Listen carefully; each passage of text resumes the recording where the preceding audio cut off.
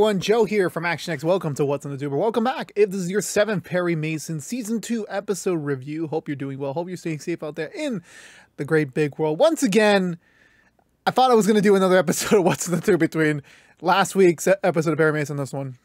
I didn't get to do that.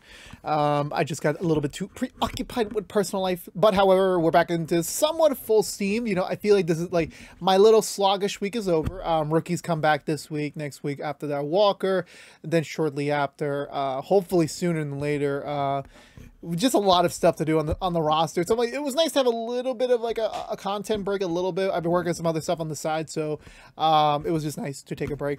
But here we are, we're back to it, the penultimate episode of the season, and so far it doesn't quite feel like the penultimate episode. If that's, it's not really a compliment. It's not really an insult. It's kind of like that. It's a weird notice. Like it's, for me, it's kind of hard to picture how are they going to wrap up this entire thing next week. Like how there's just, I feel like they need a little bit more time, in my opinion. I just don't know how they're going to resolve everything. If this is going to be another self-contained season, if they're not going to rely on a season 3 to like, continue on the storyline, which again, I feel like now that we're like now at the, almost the finish line of this season, I don't entirely think that, I feel like I'll save that for later. It was just my general. Maybe next week's episode will change my mind on whether or not I would think we would need a 3rd season. But with that being said, let's go through the Butcher recap and talk about this penultimate episode of Perry Mason. We begin with in the ocean.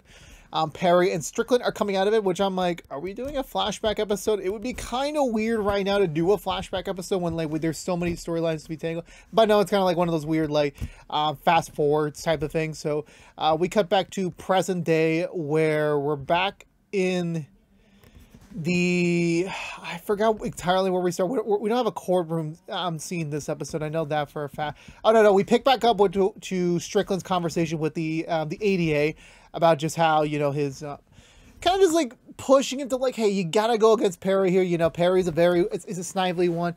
What he just did in court cannot slide. You know, thankfully the gun thing did manage to help them out a little bit. Strickland's not entirely comfortable with this, to be honest with you. Like now that he's kind of going against his friend, it's not something that he's really comfortable with for starters. So he's not, you know, entirely on the side of the ADA anymore. But of course, obviously, again, you don't bite the hand that feeds you, so he can't directly attack him, but he'll find another way around it per se. I want to say, damn it, there's a lot. Just to jog my memory, just to take tally of what we do. We do not tackle this episode. Perry and Jeannie do not have a conversation this episode. That's very strangely left ambiguous. Not ambiguous, but more like it's not tackled with this episode. So definitely was kind of like another weird choice, in my opinion. I mean, again, there's a lot of storylines going on, but it's like it's kind of odd, in my opinion. But per se, I remember. Okay, now I remember. So we go back to the I want to say we just get to the next day, the next morning, where Perry meets up with the judge and the prosecution, and they talk like, okay, yeah, so this entire thing cannot slide. You know, Perry, you definitely broke the law by withholding evidence to the jury, and the prosecution believes that they should amend this piece of evidence to include that Perry is now an accessory to murder because he hid the murder weapon. And the judge does not disagree, and he's going to give them till Friday to make a statement proclaiming that, yes, we have the murder weapon, yes, Mr. Mason is in lieu of it, and yes, there are plans to prosecute Perry once this case is over. But however, he's initially the judge is willing to try and put this on a mistrial, which you might say it's like, oh, well, it's going to be the same thing like last season. Well, like, well, no, that's not what Perry wants. Because, like, again, Perry knows these two killed McCullen. We know that already. That's kind of irrefutable by this point. It wouldn't make no sense to do a mistrial because that would mean they'll still go to prison. The whole goal of this is to minimize their prison sentence. So definitely Perry has a timetable now to get as much evidence as he can to paint his story of like, okay, McCullen was killed, yes, but he wasn't a good guy. So his death is something that, you know, is more reasonable than just a random act of murder. So that's still the plan, so to speak. Meanwhile, speaking of McCullen, we cut over to another undesignated part of town where McCullough is having dinner with fellow Japanese representatives of another company that we are left to be unclaimed at this moment. They're trying to do business, but it does not seem like business is being reached. The rich woman that Della has kind of like a connection with, and also that Perry kind of insulted a few episodes ago, show up. She speaks Japanese to them, telling them they're like, yes, we have business for you, and yes, we will definitely would like to pursue this business because it will meet both of our benefits, which they do agree, kind of tentatively setting the deal. The elder McCullough's kind of a little bit offended that she had to step in to handle his deal. And she says, well, yeah, well, I've been around, and, you know, you kind of weren't making much progress. It'd be kind of sucky if I didn't come up and say hi. But definitely she's just trying to, like, you know, appease the ship, trying to, like, you know, get back in his good graces, considering the fact they've had the best relationship in terms of business and personal in a while. So her definitely just trying to be there to, like, kind of help him, and as well as recommending him that, like, you know, right now, your son's name isn't entirely the best one right now, you know, considering the fact Perry and Della kind of unsowed some seeds. So definitely the people are not 100% on his team anymore, but if you want a chance to preserve his legacy, a statue or a memoriam, like a public memorial, would be the best move for you right now to get his good name back. But he's insulted by this, not believing her whatsoever, and deciding to, you know, tell him to get the hell out of here and, like, you know, get out of his side. Perry gets a call from Strickland to meet him up at a bridge to talk a little bit. At first, it's kind of like, you know, just kind of friendly, neutral, like we're in the middle of our breaks type of ordeal. But Strickland does admit that, yes, he was the one who broke into his office, found the gun, and snitched it to the DA that this was in his possession. Obviously, a lot of emotions go through Perry's head right now, considering the fact not only did he blame his girlfriend for this, and most likely broke up that entire relationship. Again, Perry, you do not, without it, you are a lawyer. You need physical piece of evidence. You need a real logistic piece of evidence, not just the semblance of, like, oh, I think she did it. So definitely, and also just a betrayal of their friendship, somewhat, even though the last time they spoke, he literally yelled at him. The two have a fight, but Perry wins. Yeah, I'm sorry, that delivery was horrible. Perry wins by pretty much kind of easily. Strickland doesn't really say much for him. You know, for statues, like, Strickland looks like a guy you wouldn't fuck with. Because the fact that Perry messed him up, I'm like, you know what? Perry's got some machismo in him after all. He does after all. But knowing the fact that, you know, fighting isn't going to get them anywhere, you know, by Friday, Perry will basically be disbarred and will now be sentenced to, will be basically penalized by the full extent of the law. Yeah, that's kind of creates quite a pickle for Perry, but he has a few days to try and figure out a case to try and, like, you know, get things over with to kind of save the brothers once and for all. So they have to team up. They have to work together. Meanwhile, we come back to the jail. The mom of the brothers show up, but only the elder brother is there because obviously the elder brother is in the hole right now, being punished for his, you know, transgressions. And, you know, this is the first time the mom and, you know, the elder son got to talk, you know, really since the discovery that A, the gun, B, the payment, and C, just definitely confirmed once 100% that, yes, they killed the guy. She is disappointed in him considering the fact that they had such promising futures had they worked a little bit more harder, just like a little bit more, and we could have been in a great position. And also she delivers him a letter that his youngest brother, the youngest, got accepted into an art program, and it was like, fuck, like this is all he wanted, this was his dream, he got in, and now he's not gonna come out. There's a really good chance they're not getting out of there. So he's basically kind of, you know, tormenting himself that, you know, his brother is going to lose the opportunity just because they were trying to snack a few quick bucks. So definitely he's not feeling well in the head. Perry brings back Strickland back to the law office with Della and Drake already waiting for him. Drake's obviously pissed off the fact Perry would even bring him here, because in the fact the last time they all had an association with each other, Strickland tricked him for his own benefits. And Perry's like, yeah, you're right. We should kick Strickland's ass again right now. We really should. But we have a time crunch. By Friday, I will no longer be a lawyer. The brothers will be killed.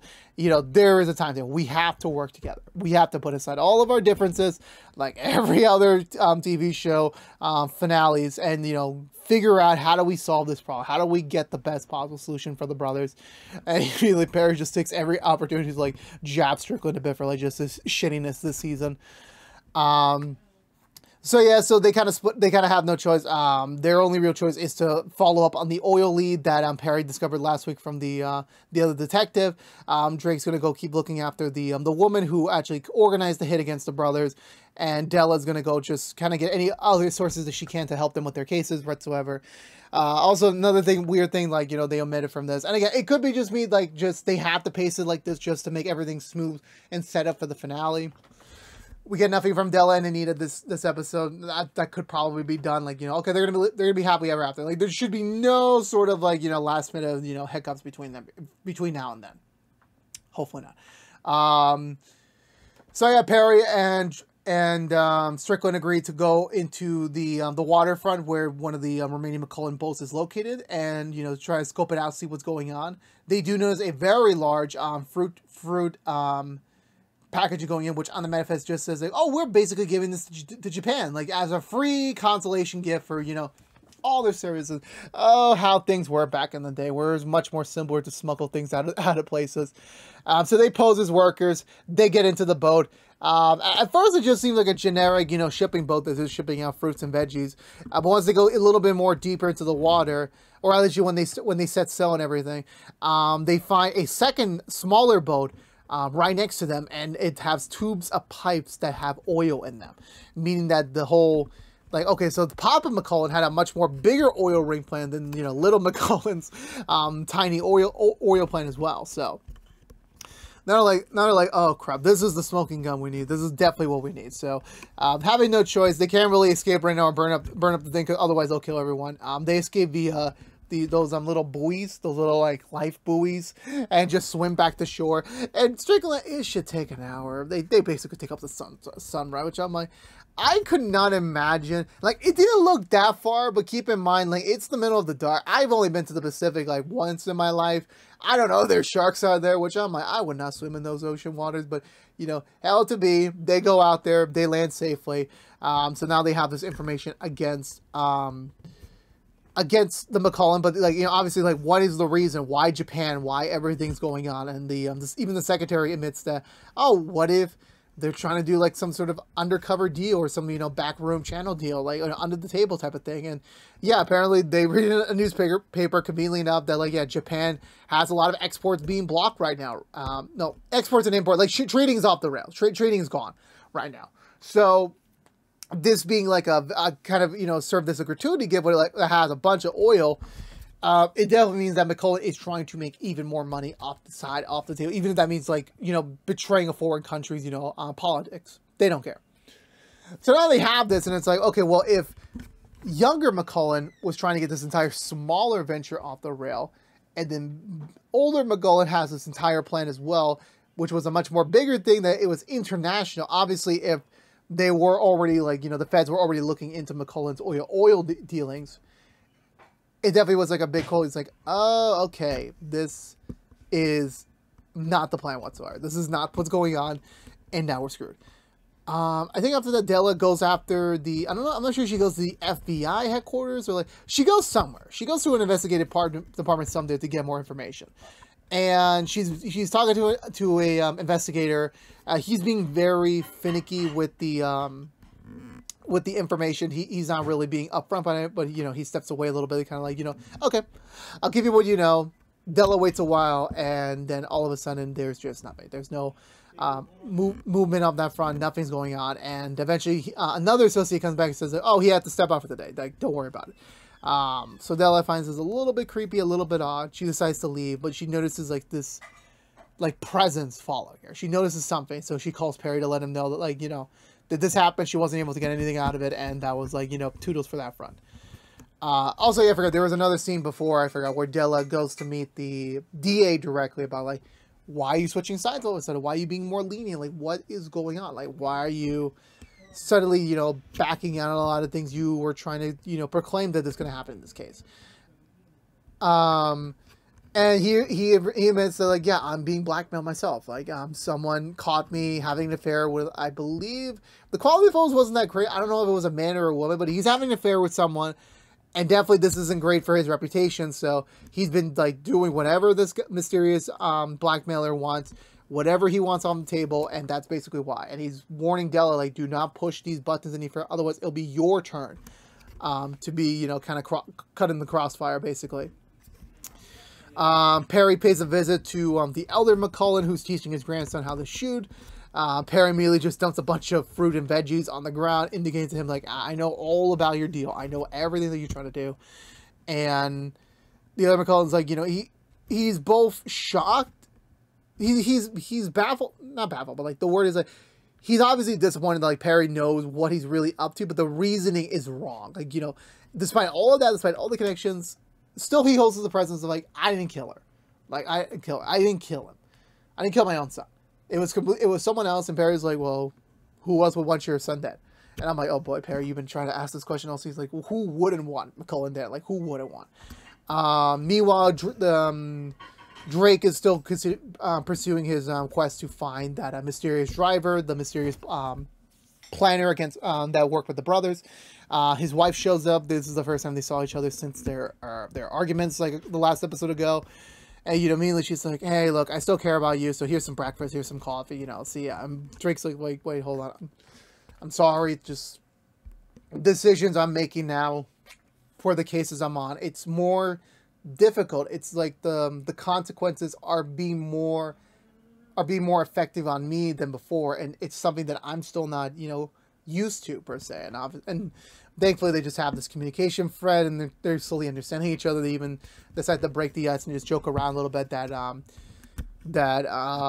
you know, when they first met, Drake was just a plain old beat cop, and, you know, he was responding to a noise complaint, and he saw her for the first time, and she gave him a choice of like, either you're gonna arrest us or you're gonna dance with me. And he decided to dance with her up until the moment the other cop showed up to like respond to that noise complaint. He had to like literally like jump out of a roof, and that's how they slowly started becoming in love with each other, which is sweet. And she decides to take watch for him while he decides to get some sleep right now. So he does so. He also eventually wakes up, and you know, again, another bonding moment between them. But like, you know, by the time they both like kind of, you know, just are relaxing, they're kind of like getting back onto good terms. They notice the vehicle. They go after them. It rolls into a pretty rich, fancy neighborhood, and they're trying to figure out, well, we are clearly not wanted in this area, so how do we get into the household without, like, you know, alerting suspicion? Obviously Drake himself can't do it because, like, not only are you a man going into to a woman's house, presumably, but also you're sadly African American. At that time, they don't want you. That's sadly the case. His wife decides, like, well, let me go. Like, I think it's just because I'm a woman, I might be able to get a little bit more leeway out of this, and maybe we'll be getting a much more positive response out of her. Drake, of course, is not okay with this because, like, if this woman literally organized a hit out of someone, who else is she capable of? But they really don't have an option right now. This is their only lead, so she goes in acting like a preacher or something along that nature. She pleads with her to come in. She agrees. So she goes inside, and then once she gets inside, she finds the woman shooting up drugs. I don't know if it's heroin or like whatever version they have back then. She's being shot up, and, you know, she immediately confuses her for someone else, and she's like, oh, let me get you something to drink, let me get you something to eat. But like, as soon as she stands up, because okay, first of all, I never taken drugs. I don't know if this is true. I've only seen Breaking Bad like the rest of the world, but I have a feeling if you suddenly move in an incorrect position while you're in the process of getting this, you know, this trip, you will die. And that's what she does. It's not, I don't think it's an overdose, or she choked on her own vomit. I forgot which one it was, but she has an attack, and obviously Mrs. Drake has really no choice but to do nothing, because, like, if she even tries to help her, she's going to get involved, and that's going to create an even more bigger mess. Like, why were you here? Why were you searching out this person? So she kind of has to, you know, just hide when her husband immediately comes back into play, who's immediately shocked by this, immediately calling the ambulance. Thankfully, it gives Mrs. Drake enough time to escape via the back way, take some of the letters that she had in her possession, and just run away from the scene. She regroups up with Paul, with Drake, who was about to get busted by another neighbor who was not kind to him whatsoever. So they get away, and, you know, obviously she's a bit shocked at what she witnessed, but, you know, that's just the cost of, you know, trying to be in this game right now. So the main question is, again, going back to McCullen, is like, who did this? Who was really responsible for the death of, you know, of the youngest McCullen? it was the rich lady. Like, well, presumably it's the rich lady that we've been seeing throughout the entire season. It was supposedly her. What her full purpose was, we don't know. What the real intention was, we don't know. How did it occur? We don't know right now. The only thing that she is now baffled by, or a little bit concerned by, that Della went to go digging into other aspects that she probably does not want her to be, and like now she says, like, okay, we need to get more people involved. So definitely there is something in the works here right now. But how will this all wrap up? How will this entire charade wrap up by next week? I really don't know, but we will have to wait till next week, because that was it for this week's episode of Perry Mason. Yeah, I'm a little bit concerned. Honestly, the penultimate episode, you kind of get this. Like, I understand what they're trying to go for. Like, how are they setting up the finale? But like, there's just so much to deal with in this finale that I'm like, not only do you have to wrap up this story, you have to wrap up the entire murder mystery, you have to wrap up the storylines that you've already set up in this season. And I'm not even including a season 3 setup. Like, they don't do that here. Like, this is, I'm pretty sure this is like, season 2 could be the last one. We may never get another Perry Mason after this. We need to keep this self-contained, which honestly is true. I agree with that. They can't really depend on another season to continue the story, because, we might not get another season.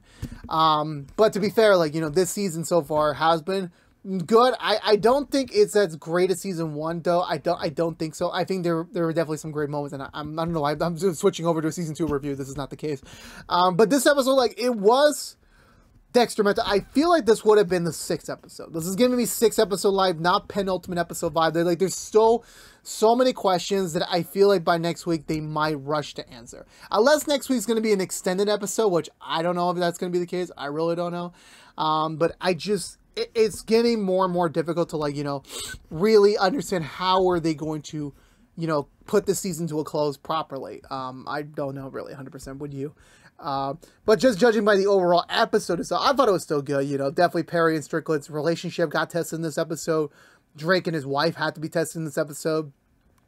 After a couple like banger Della episodes, or at least Della related plots, she was kind of like, slowly advancing the plot in general a little bit. That was kind of her role this episode, per se.